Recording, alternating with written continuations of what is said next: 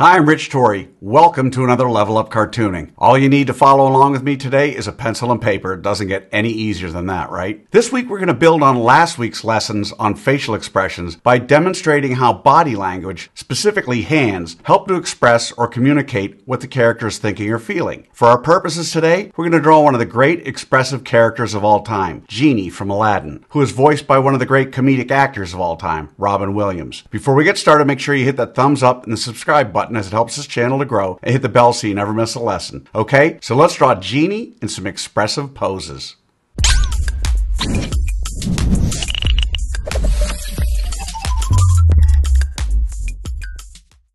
So what do you look like when an idea or a novel thought suddenly pops into your head? What might your hands do in that situation? We're going to explore that in this first drawing of Genie. So let's draw Genie suddenly getting an idea.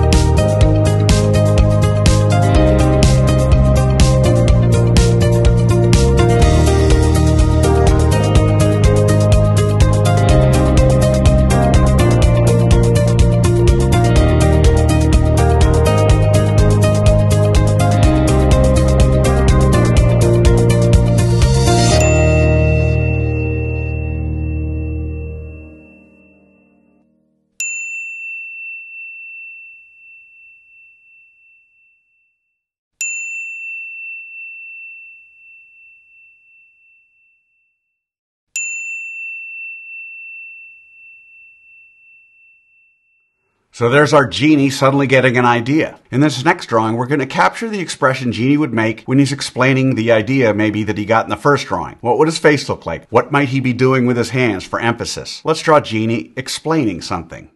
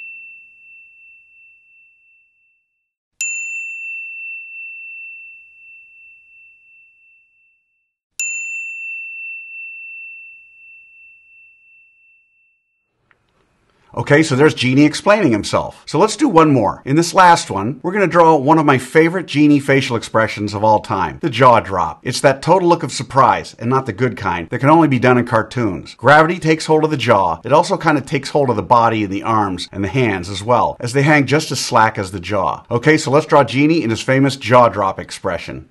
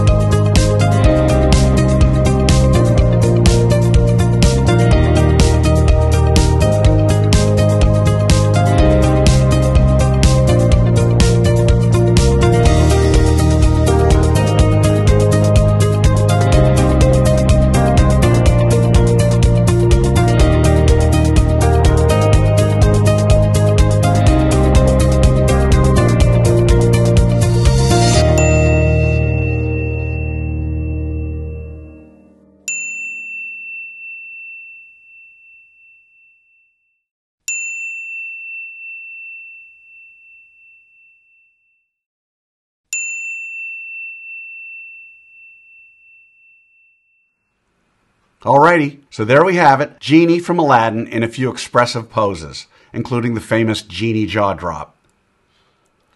So how do you think you did?